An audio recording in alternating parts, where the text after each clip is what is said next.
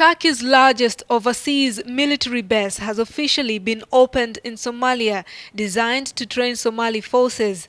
The military training facility is seen as a symbolic gesture by President Tayyip Erdogan's government that's a security and development ally of the terror-hit country.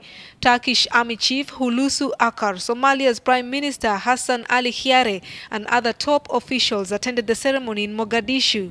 The Somali people are very grateful to Turkey for opening its largest military training base in Somalia.